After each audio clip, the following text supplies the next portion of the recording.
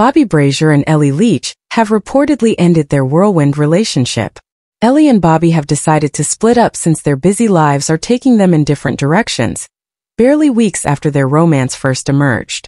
Bobby and Ellie first sparked dating rumors on Strictly in December, and their relationship got stronger on the BBC show's tour in January and February. However, as Bobby returns to his role as Freddie Slater in the BBC soap and apparently considers a career in Hollywood, Ellie is now touring the UK in the Cluedo stage show.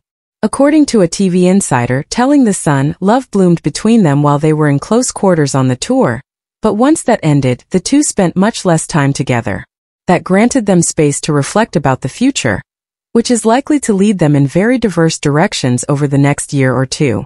So they agreed it was best to quit while they were ahead while they were still friends because they both value their friendship.